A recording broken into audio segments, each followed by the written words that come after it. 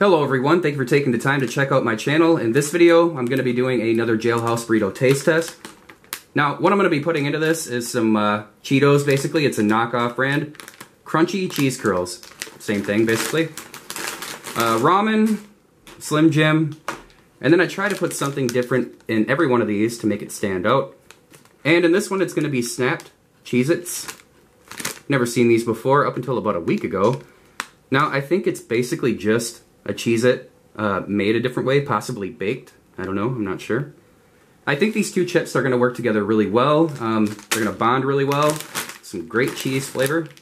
Now, I say this in every one of my taste test videos. I'm not going to give you a step-by-step on how to make this thing. If you watch my videos much, you know how to make one of these already. I'm just going to go ahead and get this thing made up, give it a shot, and tell you what I think. Alright, let's do it. Okay guys, the burrito's been sitting in its towel for about 10 to 15 minutes. Let's get it out of there.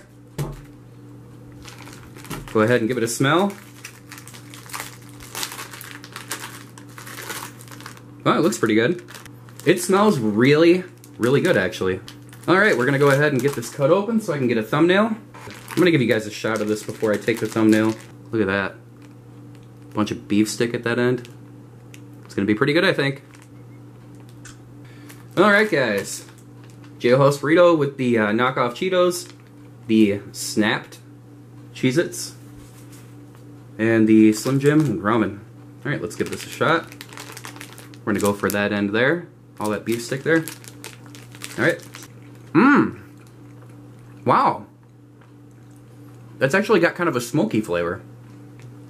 I'm not sure if it's coming from the beef stick or it could be coming from those snapped Cheez-Its. It's good. Yeah, this is a pretty good combination. I think that I would even add maybe a little bit of hot sauce or possibly some shredded cheese. That would work really well. It's already like really, really cheesy. And like I said, it's got a little bit of a smoky flavor.